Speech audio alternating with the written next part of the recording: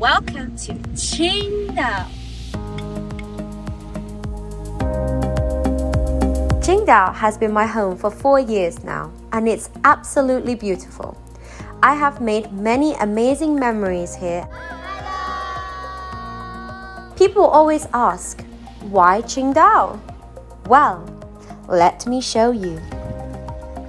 Qingdao is a coastal city in eastern Shandong province. It is the 15th largest city in China by population. Qingdao is a city of beer and immense history and culture. The cobbled streets, German architecture, welcoming people, and mesmerizing sunsets by the sea are all captivating. Let's not forget about the city's diverse food scene and the vast mountain ranges. Qingdao really does have it all. A vibrant city, yet a calming environment. Beaches to relax and mountains to admire the view. Modern malls alongside local stall vendors. Qingdao doesn't disappoint. There is even an amusement park for all you thrill seekers.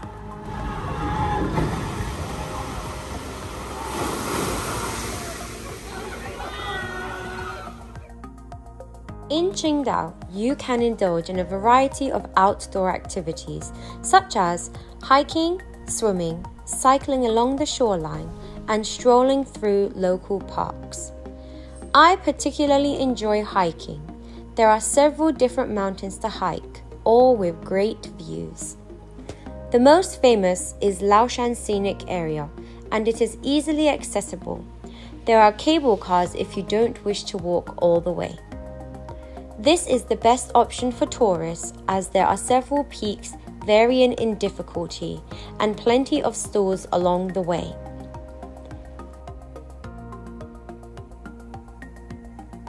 Fushan is a local mountain situated near the city center. It is much smaller than Laoshan and convenient to hike if you are short on time. You can get to the top within 2 hours.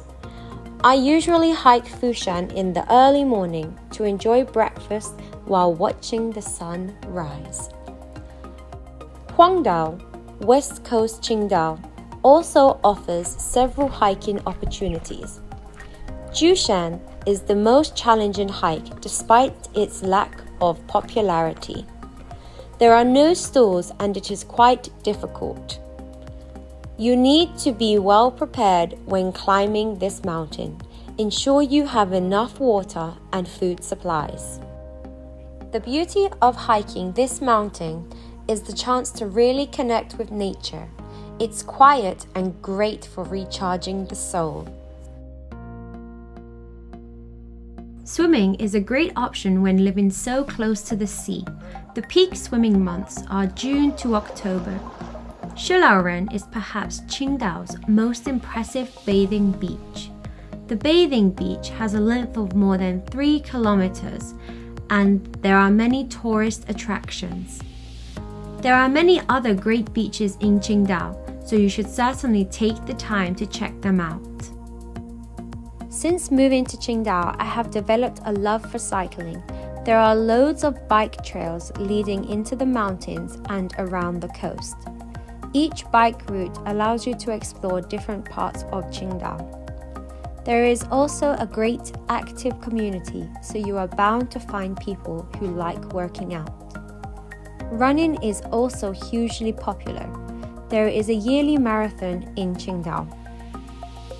If cycling or running are not your thing, you can walk by the sea or through the largest and oldest park in Qingdao. Zhongshan Park is popular during spring. People travel from all over China to see the cherry blossoms. Let's move on to look at some of Qingdao's famous landmarks. May 4th Square is located between the Municipal Government Building and Fushan Bay.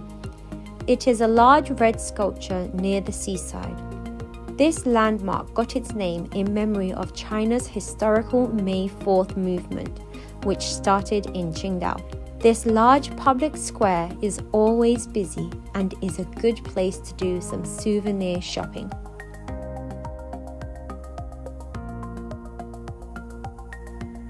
Another famous location is Qingdao Pier.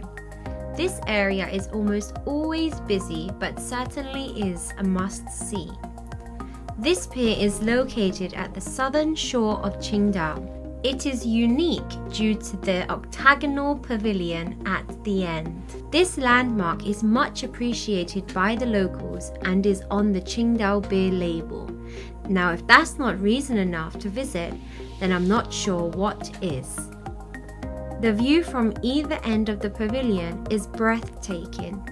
Just be prepared for crowds of people, vendors promoting boat rides and pictures, and locals selling souvenirs and bags of bread to feed the seagulls. If you are feeling peckish, you could always try some starfish. Within walking distance is the Old Town. The German Old Town is a great place to go. There are many roads to explore with tons of history. You are able to see cultural relics like churches and historic German architecture. St. Michael's Cathedral stands at the top of a hill in the center of the old part of the city. The main entrance is centered on the south side of the building, facing Qingdao Bay. The two soaring towers are 56 meters high and each crowned by a cross. This is also a great place for a variety of different events. On the day we visited this area, there was a market with many stalls selling local goods. There was also an unbelievably cute but unusual shop which we discovered. Toy Park, located under the lantern-lit street, has walls covered in fur, monster pencil holders, quirky keychains, and even googly eyes. It certainly was a shop like no other. Qingdao is a place full of adventure, and it is sure to have something for everyone.